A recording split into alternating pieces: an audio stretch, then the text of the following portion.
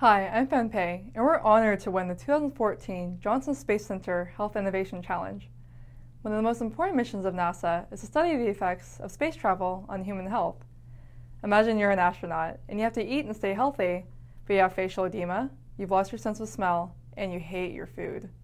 On top of that, you have to enter everything you eat manually into a database, so you stop eating and lose a little of what it means to be human on Earth. Our team wants to make a resonant, addictive, augmented reality user interface that'll make food logging easy and give you instantaneous visual insight into your nutritional status based on your food choices and your metabolic decay over time.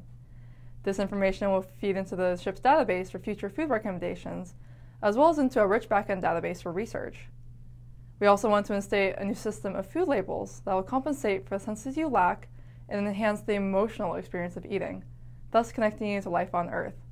We are astronoms, and we want to nourish the future of space travel.